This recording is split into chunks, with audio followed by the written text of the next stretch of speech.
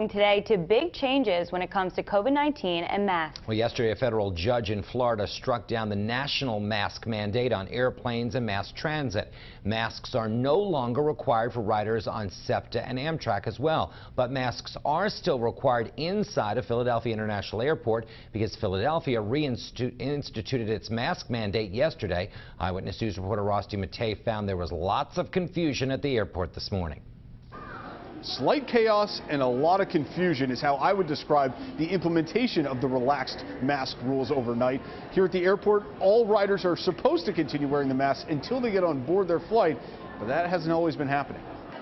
Despite signs and announcements around the airport, there were more maskless faces inside of Philadelphia International Airport today than at any other point since the start of the pandemic. Somebody doesn't want to wear a mask, it's not going to bother me at all. I think there's some fatigue. I think there's some debate about whether or not the masks, especially those little cloth masks, they don't do anything. A federal judge struck down the nationwide mask mandate on Monday night, making them optional on public trains, planes, and buses. And while most major airlines are leaving it up to passengers to decide whether to wear a mask while flying, PHL is asking passengers to continue wearing face coverings inside airport terminals. The conflicting policies are creating confusion for travelers. It just doesn't seem to make any sense.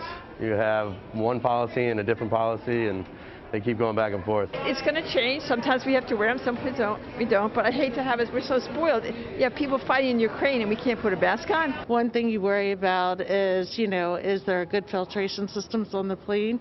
And the second thing is nobody wants to get sick, but, you got to protect yourself and all since we're still in the middle of this pandemic. The rules are even more relaxed at SEPTA stations and concourses and onboard SEPTA, Amtrak, and New Jersey transit vehicles, where masking is now encouraged but not required. I'm going to protect myself, and it's up to people to do whatever it is that they feel is right. Like when you're in a boxing ring and they say protect yourself at all times, that's my motto.